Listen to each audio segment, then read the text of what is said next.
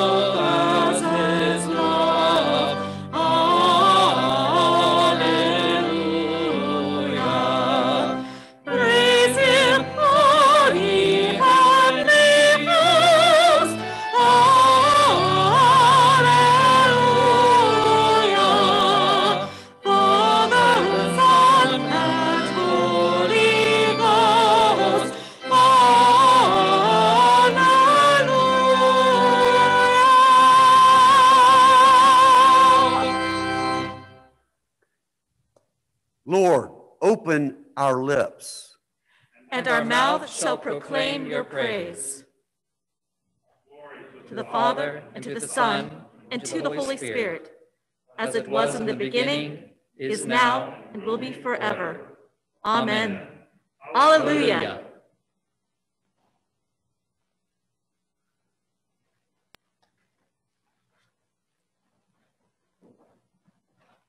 A reading from the Acts of the Apostles.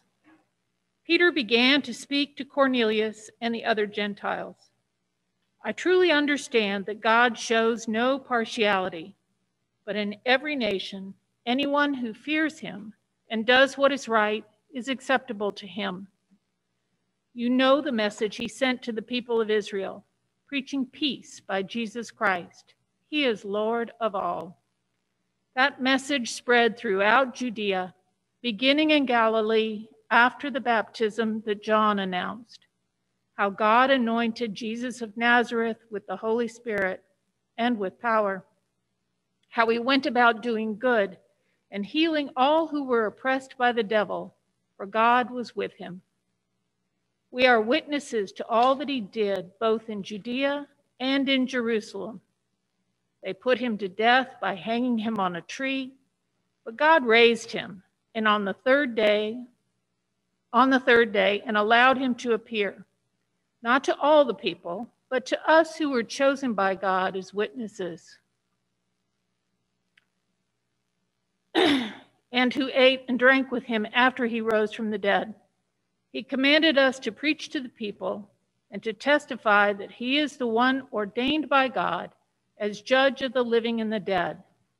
All the prophets testify about him, that everyone who believes in him receives forgiveness of sins through his name. The word of the Lord. Thanks be to God.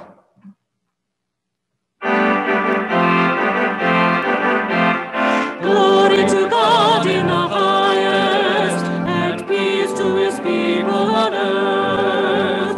Lord God, heavenly King, almighty God and Father, we worship you, we give you thanks, we praise you for your glory. Lord Jesus Christ, only Son of the Father, Lord God, Lamb of God, you take away the sin of the world. Have mercy on us. You are seated at the right hand of the Father. Receive our prayer.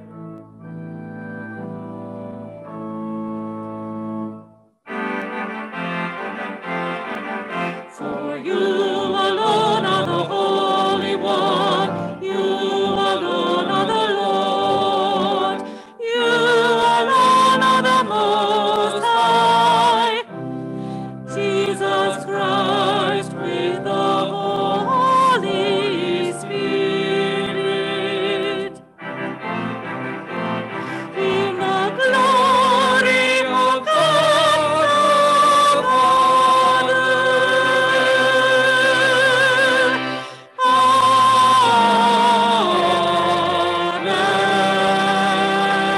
Amen. A reading from the Gospel according to Mark. When the Sabbath was over, Mary Magdalene and Mary, the mother of James, and Salome brought spices so that they might go and anoint Jesus. And very early on the first day of the week, when the sun had risen, they went to the tomb. They had been saying to one another, "Who will roll away the stone for us, because the entrance to the tomb, from the entrance to the tomb?" When they looked up, they saw that the stone, which was very large, had already been rolled back. As they entered the tomb, they saw a young man dressed in a white robe sitting at the right side, and they were alarmed. But he said to them, "Do not be alarmed. You are looking for Jesus of Nazareth, who was crucified. He has been raised. He is not here. Look, there is the place they laid him. But go, tell his disciples and Peter that he is going ahead of you to Galilee. There you will see him, just as he told you." So they went out and fled from the tomb, for terror and amazement had seized them, and they said nothing to anyone, for they were afraid. The word of the Lord. Thanks be to God.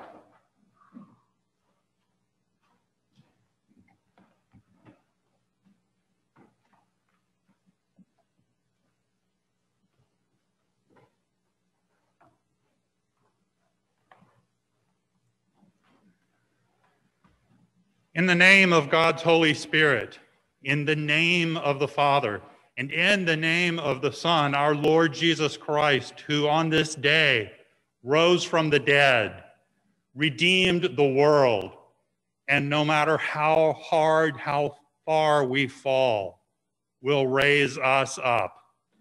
Amen. Amen. Good morning and happy Easter. What a relief to be at this day, at this time. What a shame that we're not outside worshiping together, but the rain made that not possible.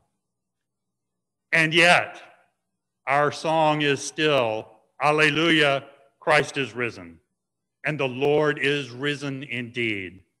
And we are invited to be witnesses with the disciples to the fact and to the reality and the consequences of that resurrection.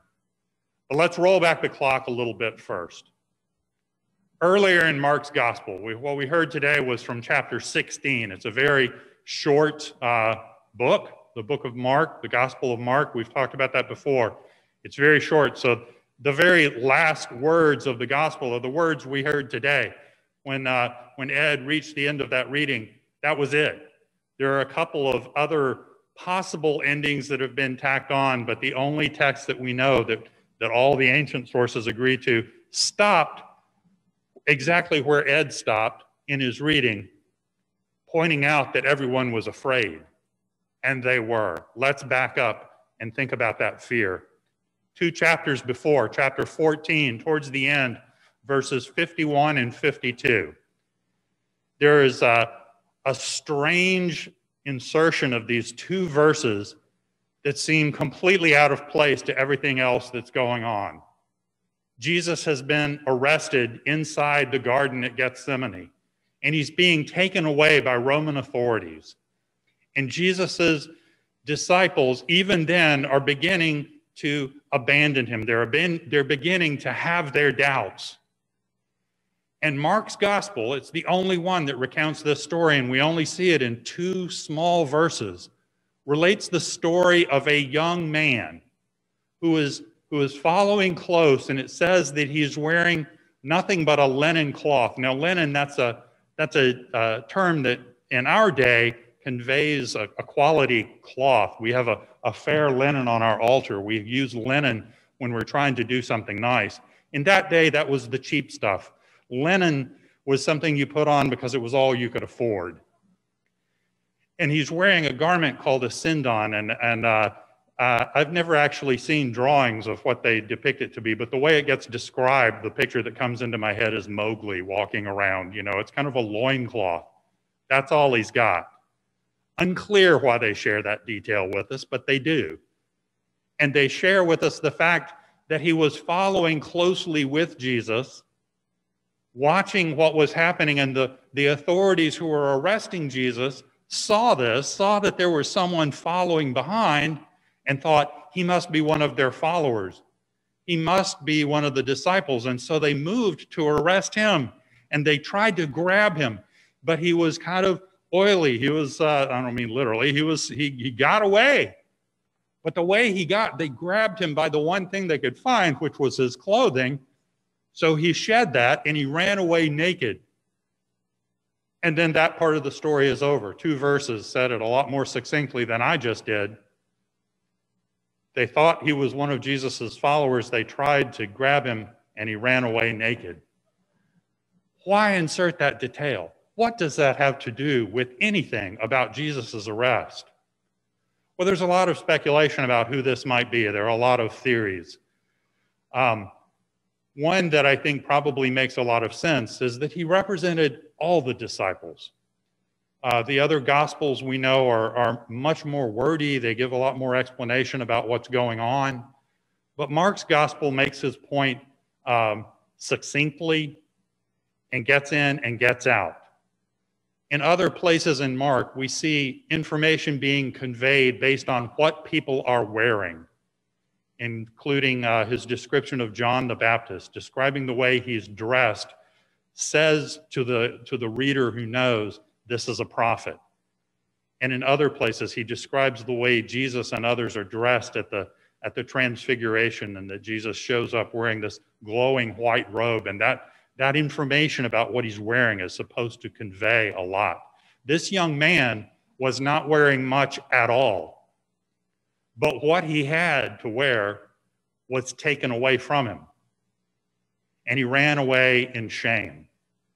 Now, Matthew's gospel, you'll remember, goes on and on and on about the denials of Peter, that there's all this conversation as the disciples are abandoning him one after another, and the excuses that they make, and Peter denying Jesus 3 times. Mark has that condensed to these 2 verses of this man who runs away, and he was afraid, and he was naked, and he was humiliated. One of the theories is that this young man, who's sometimes referred to as John Mark, may have been Mark, the author of today's gospel, because he's the only one who really was close to the action at the time. It could have been the evangelist Mark, but we don't know. What we know is that what it says to us is even the few friends Jesus had and the little faith they had and what they wore imparted their lack of faith. Ran away, lost it all, went away in humiliation.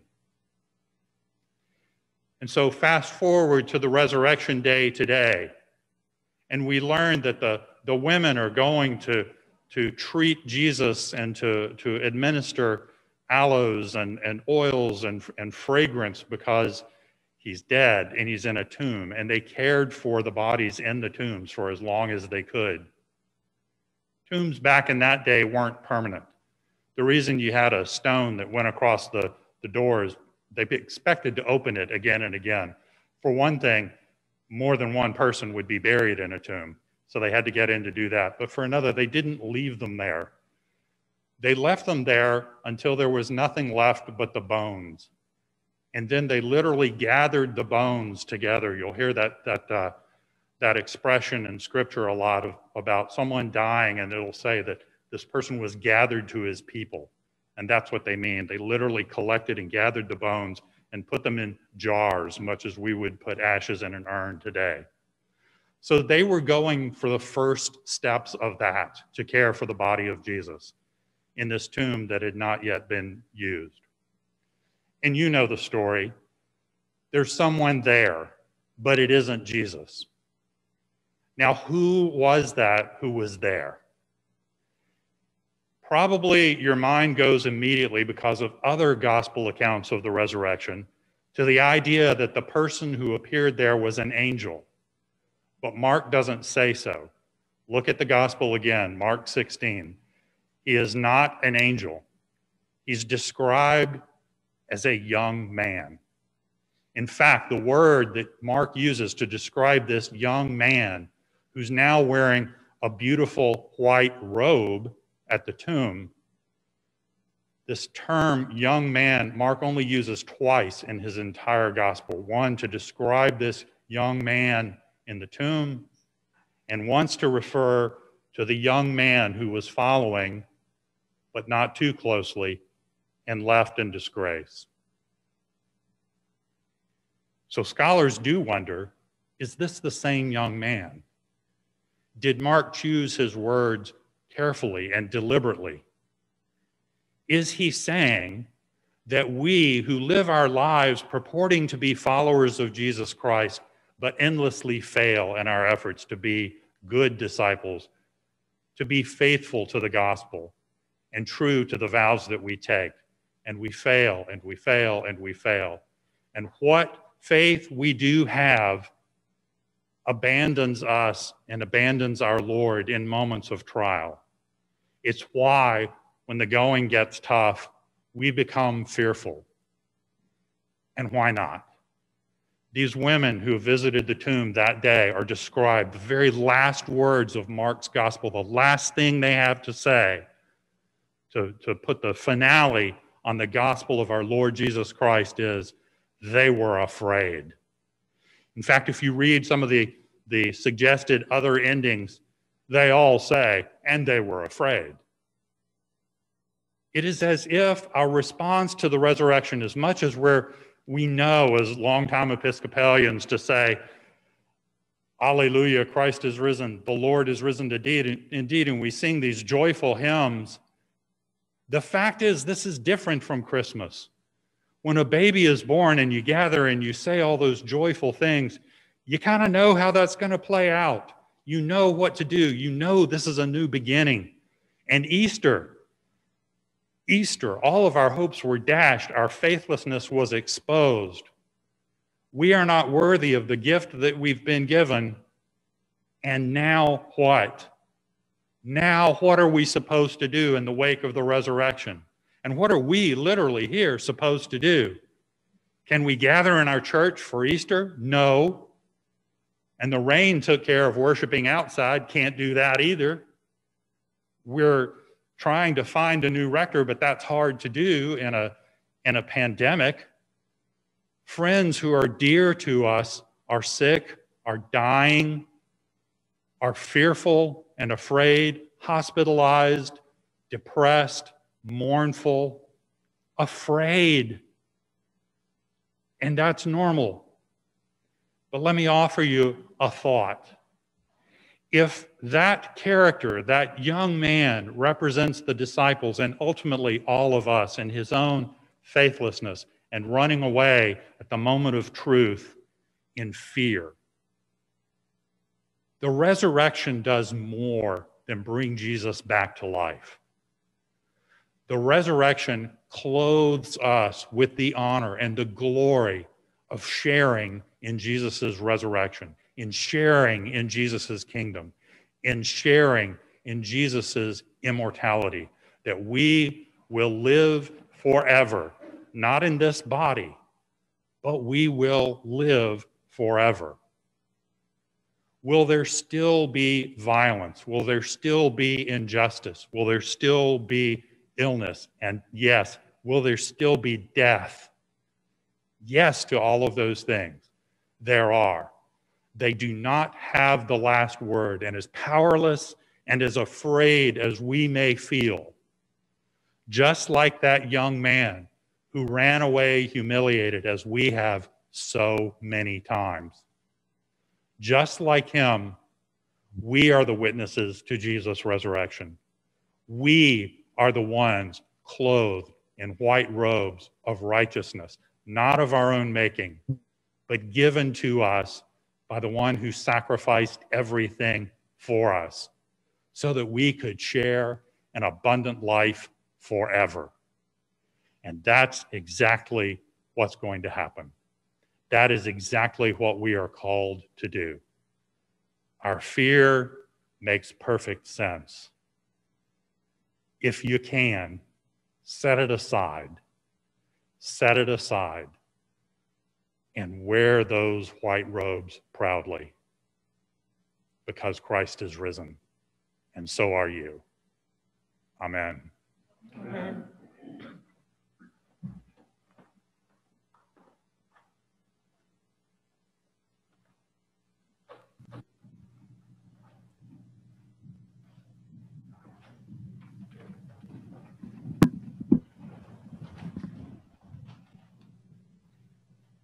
I believe in God, the Father Almighty, creator of heaven and earth. I believe in Jesus Christ, his only Son, our Lord.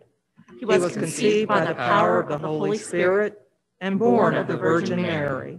He suffered under Pontius Pilate, was crucified, died, and was buried. He descended to the dead. On the third day he rose again. He ascended into heaven and is seated at the right hand of the Father. He will come again to judge the living and the dead. I believe in the Holy Spirit, the Holy Catholic Church, the communion of saints, the forgiveness of sins, the resurrection of the body, and the life everlasting. Amen.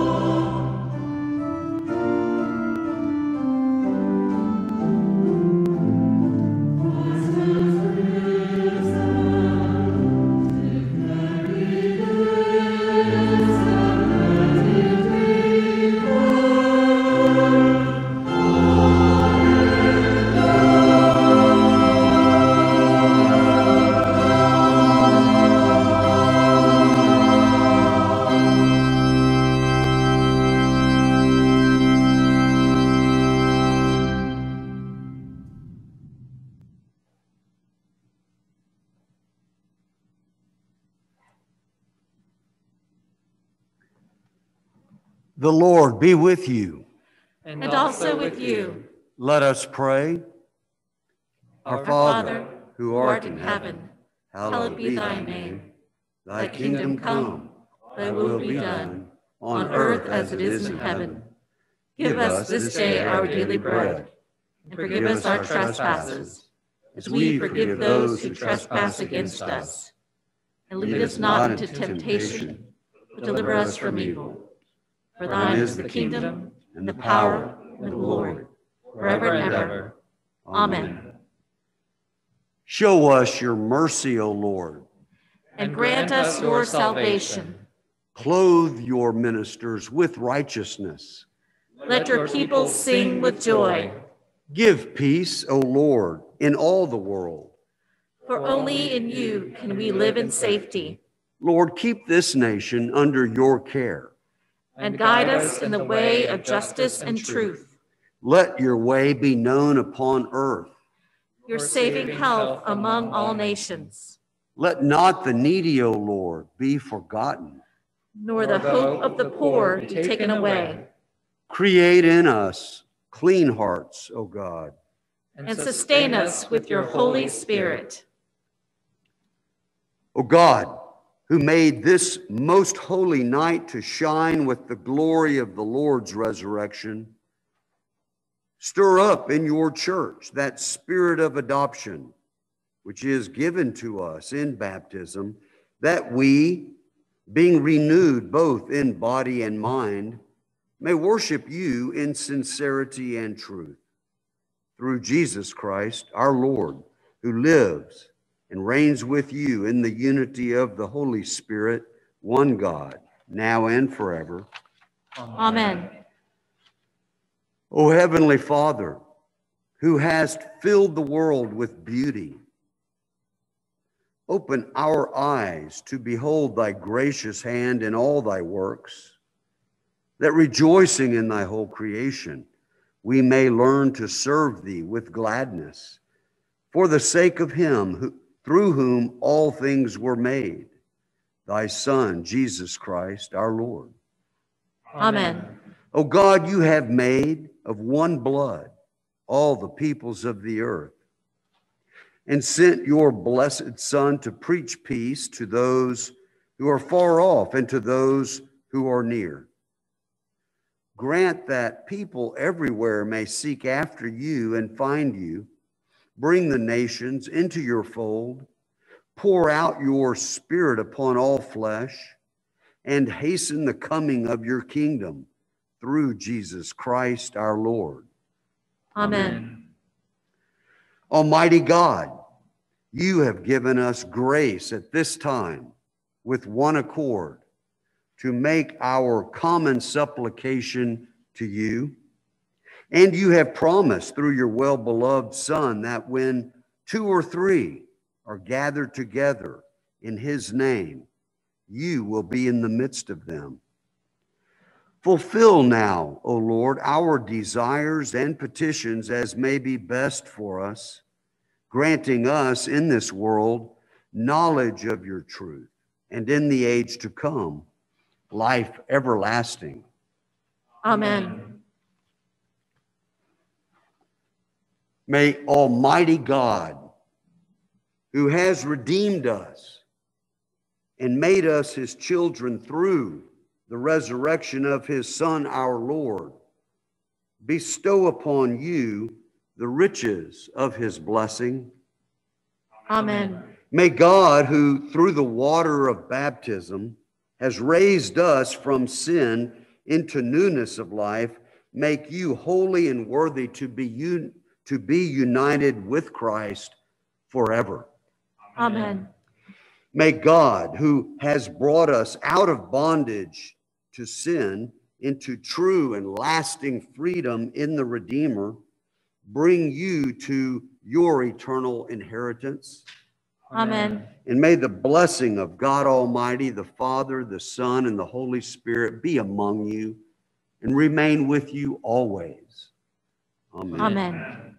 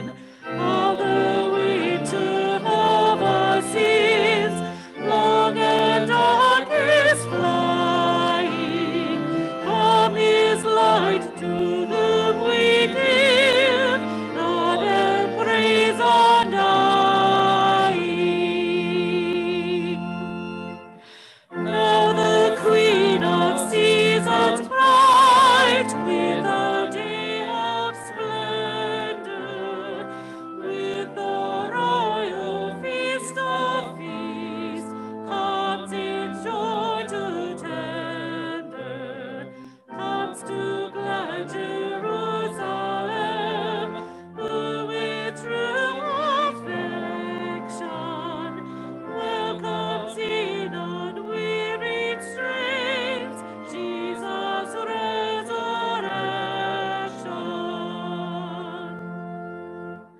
By the might the gates of death, nor the tombstone portal, nor the watches, nor the seal, hold thee as a mortal. But today amidst thine own, thou didst and bestowing, that thy peace which evermore passeth human knowing.